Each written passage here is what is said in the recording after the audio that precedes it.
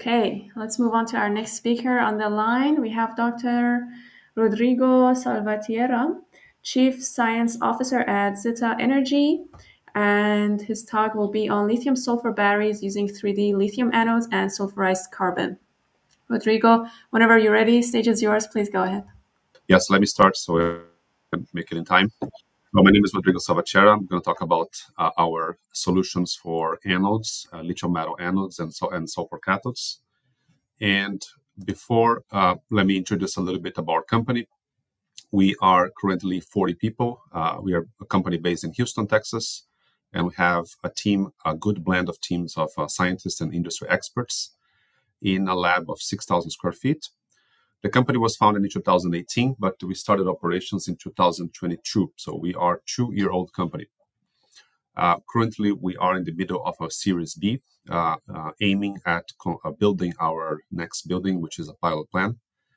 And we have 2 governmental projects funded by the Department of Energy, the ARPA-E and the VTO that was granted this year.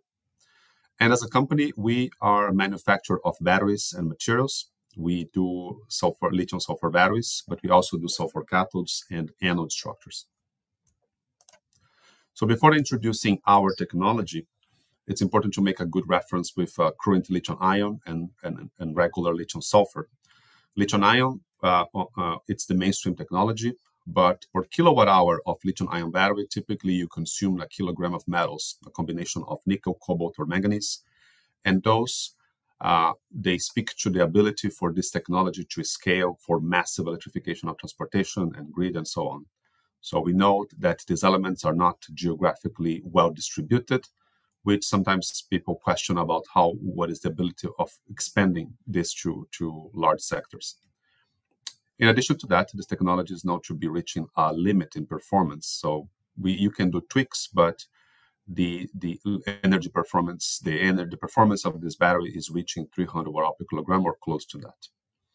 Lithium sulfur seems to be the perfect replacement because you're replacing the active materials by an abundant material like sulfur, and the performance of the sulfur and the lithium metal, they far outperforms the current cathode and the anode. However, there are 2 main issues in this technology. You lose material by losing sulfur, known as the polysulfide shuttle, and the lithium metal produces dendrites. So our solution to these problems is to provide a solution where the sulfur is fixed, it's solid across all states of charge. We don't have solubility of sulfur species during the battery operation. And our lithium metal does not produce dendrites. So we have a very efficient use of the materials. So in order to introduce the technology, I'm going to talk separately about the anode, the cathode, and then the cell. So as you know, lithium metal anodes are the ideal anode for lithium-ion battery because the gravimetric capacity can extend to over 10 times that of the graphite. But that's only true if you use very low excesses of lithium metal. If you use low excesses of lithium metal, typically you will experience a huge volume expansion, which aggravates the problems of dendrites and aggravates the consumption of electrolyte, forcing you to use an excess of both in the cell. So you basically lose the advantages of lithium metal. To solve that, what we did is instead of having this flat lithium metal, we support the lithium metal entirely by our IP on growing carbon nanotubes directly from the substrates, from the current collector, in this case copper, but we can do that in other metals.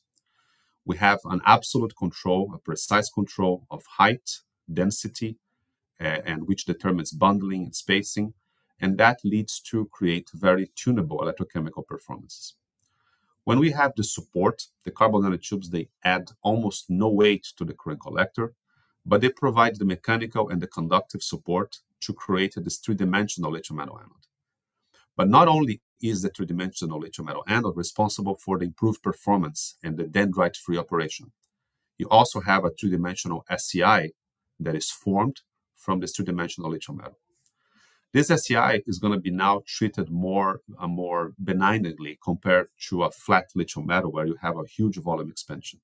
So that creates conditions for you to have a very stable SEI, and you have ability to use very low excesses of lithium metal, thus capturing the true advantages of lithium metal gravimetric capacity. We can make a lot of the CNTs